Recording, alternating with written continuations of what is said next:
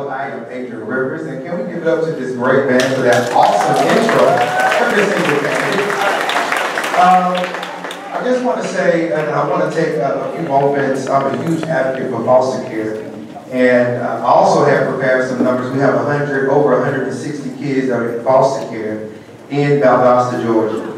I have started a group called Bridge 11 to help advocate and bring awareness to those homes.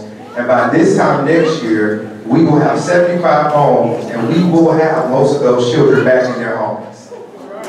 Yeah, that's the goal. That's going to happen. And so I think that I've proven to you that I am not only an advocate, but I am a voice. As I worked with the Department of Family and Children's Services for 5 years as an investigator, I got a chance to go into homes. I went into homes where children were pulled out of homes because they did not have jobs. I went to help those people get those jobs, and they were not employed. I think that it's going to take us partnering together to make sure that every single person is employable. That is how you create a sustainable community. If we're going to really sustain Valdosta, we have to have better people. A better Valdosta is contained of better people. How are we going to get those better people? We're going to make sure that we're going to have to work together. As the speaker said, that when opportunity is there, it's always there because somebody made preparation.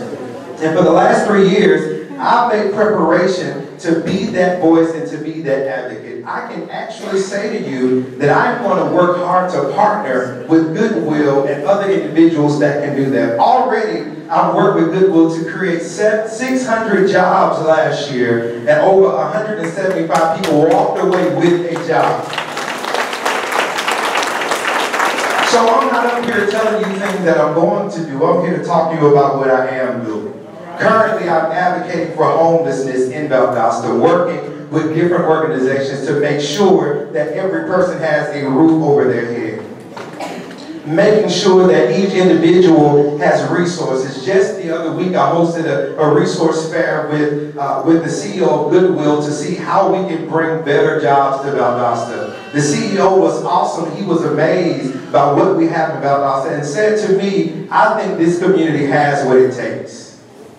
That is exactly what I want to leave with you, is that we have whatever it takes to make a better Valdosta, and it's not going to happen by getting into our corners, but it's going to happen with us working together, figuring out a plan, coming up with the action steps to make sure it happens. That's exactly what I plan to do, make sure it happens. I plan to oversee everything that you want to make sure it happens. By the way, the seat doesn't belong to me, it belongs to you. And so if I'm going to do it, I have to represent what you want. So I'm asking that you vote for me. Allow me to be your voice and your advocate. You can see me at my table where there's that wonderful sign over there in the corner with my face on it, and I'll be glad to talk to you. Thank you so much for your time.